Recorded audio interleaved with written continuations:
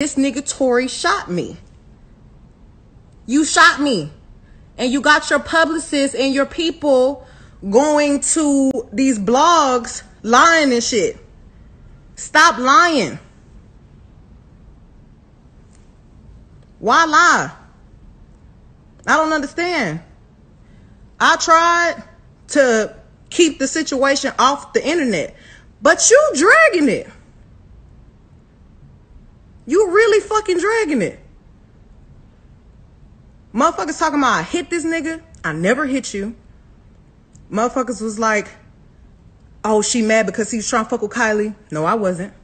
Like, you dry shot me. Like, everybody in the car, it's only 4 motherfuckers in the car. Me, you, my homegirl, and your security. Everybody in the car arguing. I'm in the front seat. This nigga in the back seat. I get out the car. I'm done arguing. I don't want to argue no more. I get out. I'm walking away. This nigga from out the back seat of the car started shooting me. You shot me. I ain't get cut by no glass, but let me tell you why they saying that.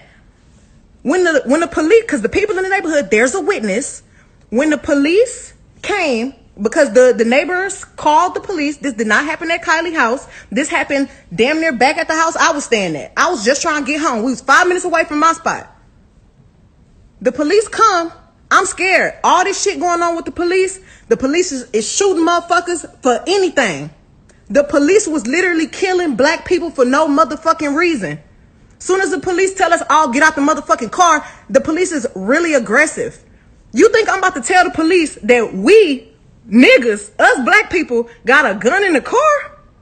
You want me to tell the laws that we got a gun in the car so they can shoot all of us up? Nigga, I'm scared. It's a fucking helicopter over us and some more shit.